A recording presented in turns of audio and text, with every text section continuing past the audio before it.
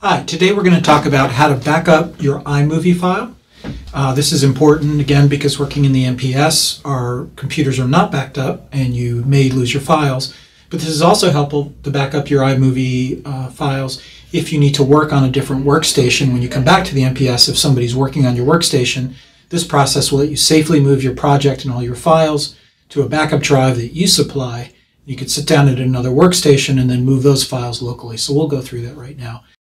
As you can see right here, I've got something called My Backup Drive, and that is just basically a USB stick, something that looks like this. And depending on what you're doing, you could use a USB hard drive, you could use a FireWire hard drive. If you're only working on images and audio, something a 4 or 8 gig USB stick would work fine. So that's plugged into the back of my computer, and we see that here. So you see when I launch iMovie, I can see my backup drive is right here. So here on storage, which is an internal hard drive, I've created my awesome movie, which we can take a look at. They have these amazing kitty videos on YouTube, so I'm hoping mine will be just as good. So I've worked on this for about 10 or 12 hours, so I want to make sure I save it. All that I need to do is now, inside of iMovie, grab my file and then move it to my backup drive and let go. And it's going to ask me, do I want to copy just the project or copy project and events? And that's very important to click copy project and events, because that will move all your video files and your audio files to that folder.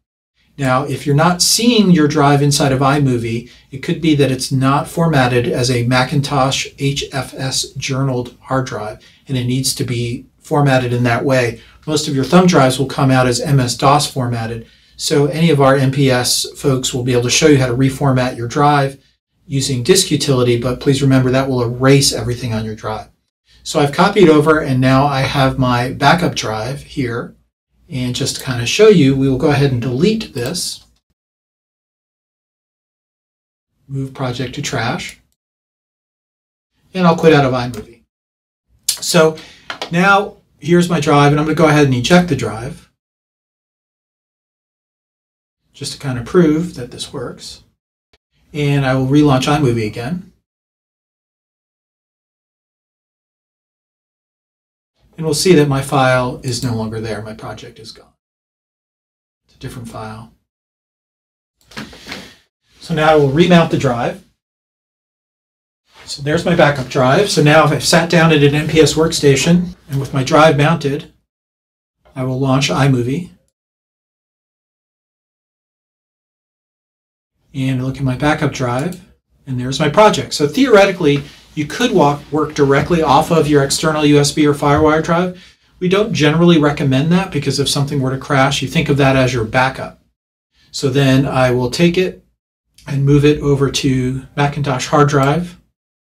And I want to copy the project and events, so we're doing the inverse of what we did before. And there's my awesome movie. Let's make sure my kitties are all good. And they are. Everything's there. The music is there. So now when I'm done working, I have an option. If I just take this and move it back to my backup drive, it will say, do I want to copy the project? And it will move it over there. But what it's going to do is it's going to automatically increment it and give it a number.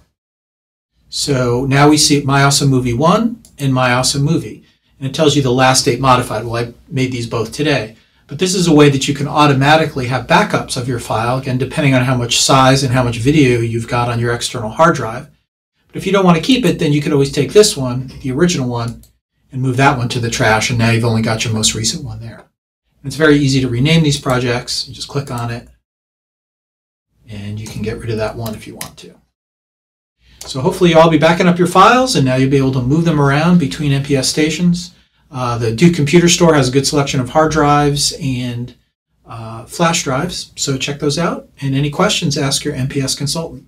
Thanks.